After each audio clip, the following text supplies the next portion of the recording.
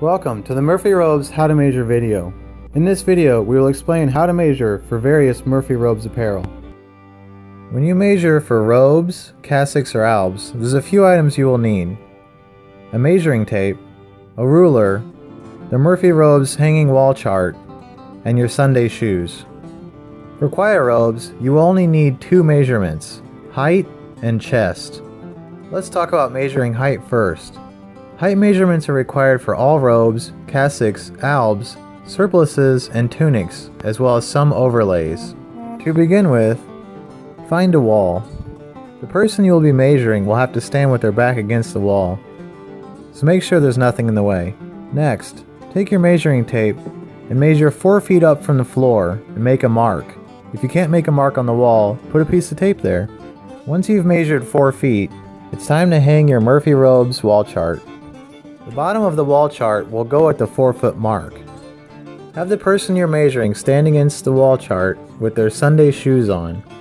The feet should be placed together and the back of the head should touch the chart. Next, place a ruler on top of his or her head at a right angle to the chart. The height will be indicated at the point where the ruler touches the chart. Now record the height in feet and inches on your order form. Remember, always round up to the next inch. This measurement should be the person's full height, from the top of the head to the floor, with their Sunday shoes on.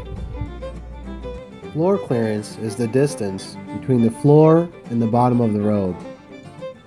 The most common requested floor clearances are 5 inches, 7 inches, or 9 inches for choir and clergy robes. Chest or bust measurements are required for all robes, cassocks, albs, surplices, and tunics, as well as some overlays. Take measurements completely around the fullest part of the chest. Make sure the tape is high up under the arms and over the shoulder blades before recording the measurement. Please record this measurement in inches on the order form, such as 34 inches, 35 inches, etc. Here's a tip. Many feel the most comfortable way to measure a chest for women is to ask the person being measured to hold the tape to their chest in the front. You match up the ends in the back to get the actual measurement. Again, always make sure to round up to the full inch. Required measurements for pulpit robes are height, chest, and sleeve. Sleeve measurements are required for all pulpit robes and are recommended for choir robes for individuals who have unusually long or short arms. If the person you are measuring already knows their sleeve length, say they have a comfortable dress shirt and they feel good going with that measurement, then you can write that measurement down on the order form in the usual way, such as 32 inches or 33 inches. If you're unsure about the length, you should measure. Measure the sleeve. Raise the arm comfortably to just below shoulder level with the elbow bent at about a 45-degree angle. Place the end of the tape measure at the base of the neck.